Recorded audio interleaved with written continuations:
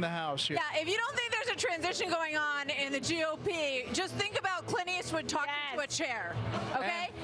This is a very different mood here tonight. We had Hulk Hogan rip his shirt off earlier, and this is Kid Rock, and we're getting ready for Dana White. By the way, all of these folks are dear friends of former President Donald Trump. They've gone back for years, and they said they wanted to support him. This song, obviously, coming right after that assassination attempt, telling people to put their fist in the air like he did in that image that's now so iconic and indelible.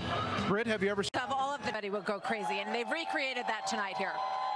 Dana White, president, CEO of UFC, a dear friend. The former president has shown up at these events and been cheered. Here he is at the podium. Take a listen. Good evening, ladies and gentlemen. I am Dana White. I am the CEO and president of the Ultimate Fighting Championship. So 2 weeks ago, I got a call from President Trump asking me if I'd be willing to speak tonight. As usual, there was no pressure, no demands. He asked me as a friend, and of course I said yes. Then, after I accepted his offer, he sent me a text message, and I just want to read to you a little piece of what President Trump wrote to me. Dana, I'm so honored that you will be doing the introduction at the National Republican Convention. Think of it as the biggest fight you ever had, a fight for our country and even the world.